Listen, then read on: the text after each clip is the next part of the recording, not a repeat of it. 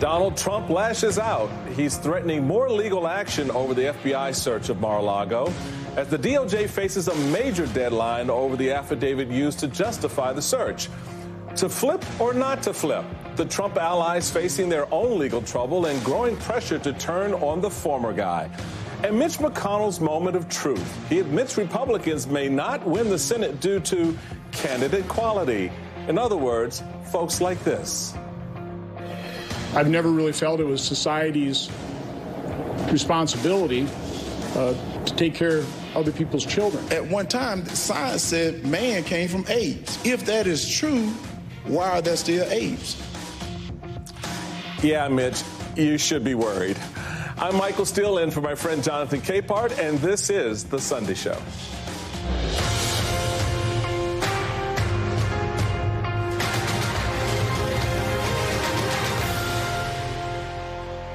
This Sunday, Donald Trump is still trying to play the victim after the FBI search of his home at Mar-a-Lago.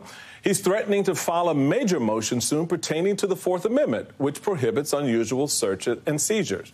Meanwhile, a federal judge has given the DOJ until Thursday to submit proposed redactions for the affidavit used to authorize the FBI search. The Trump team is also considering releasing surveillance video of the search, but the DOJ is concerned about the safety of agents whose faces may be visible. And Trump's allies have a new explanation for why he had classified White House documents at Mar-a-Lago. He was just keeping them safe. Now, they want to make him responsible for having taken classified documents and preserved them. Really, if you look at the Espionage Act, it's not really about taking the documents.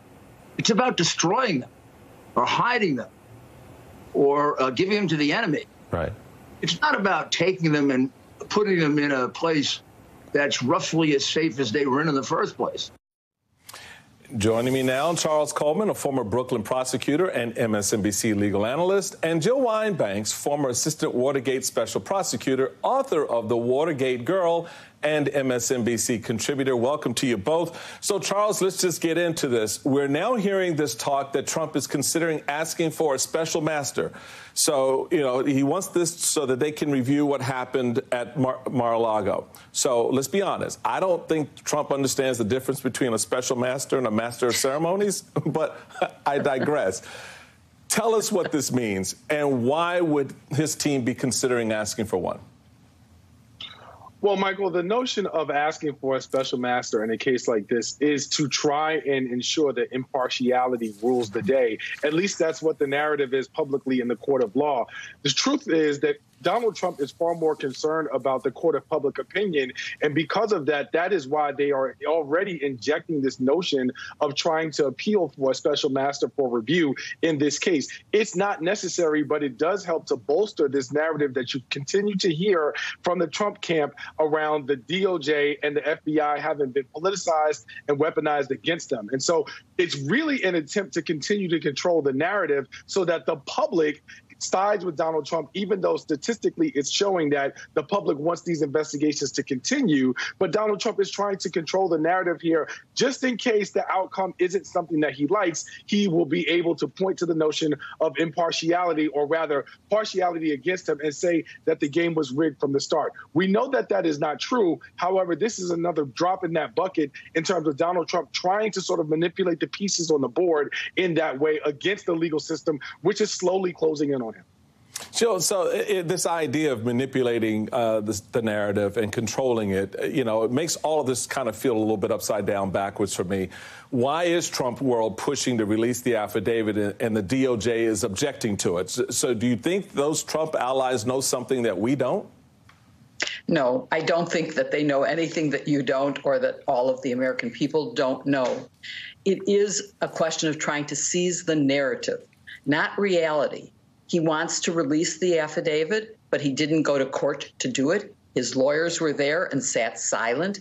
It's all part of how they do this. They try to get their version of events out first.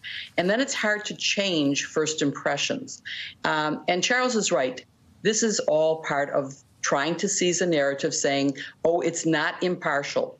There is already probably a team in place to review these documents for any possible privilege, which seem highly unlikely since these are documents that were removed from the White House.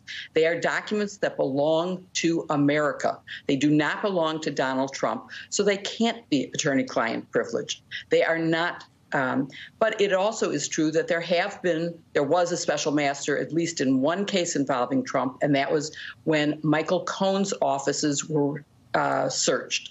And documents that could be attorney-client privilege, not just between Michael Cohen and Donald Trump, but between Michael Cohen and other clients, were reviewed by Judge Barbara Jones, a retired federal judge who was appointed as a master. The only problem with it here is that there are so many documents, and if you have one person reviewing them, obviously it's going to take longer than if you have a team in place to do the review. So maybe you need multiple special masters so that it does not cause an undue delay in reviewing the documents. So Charles, I want to play some sound from Trump's lawyers on Fox News. So you have Trump has been publicly saying to release the affidavit, but his lawyers haven't done any of the paperwork that's going to actually make that happen. So take a listen to her explanation. I understand that you chose to do that, but I'm wondering, are you not concerned that because you didn't join any of these motions for, again, the full release of this affidavit, that you're then waiving possible objections to the way redactions are being done by the Justice Department later on? We would maintain that we haven't waived our right and that still is maintained. We need to wait and see. I can't be certain at this point because we haven't seen the affidavit and we certainly haven't seen the redactions and how it's going to play out. Charles, how do we understand? I don't know. I haven't seen any paper affidavit. What affidavit? What's going on? Well, Donald Trump is the lion and his attorneys are the lamb in this case. And in many respects, he's the one publicly yelling about trying to get this out because it plays to his base and it plays to the public perception that he wants transparency. His lawyers, however, as lawyers often do, know the truth in a different story. And they know that there may be something in that affidavit that does not look favorable for their client and actually could hurt him in the court of public opinion. And so they're not as they're a little bit more gun shy in terms of how they want to approach this conversation around putting this out there and getting this information and making it public. Number one, they know that it's likely that the judge, even as the judge has already indicated that he is going to likely release some of the information on the affidavit, it is going to be heavily redacted by DOJ in order to protect information around the investigation. They are aware of that. They know that that's likely going to happen. But more so, the information that gave them probable cause, and that's very important, Michael, to understand. You would not have gotten this search warrant were it not for the presence of probable cause.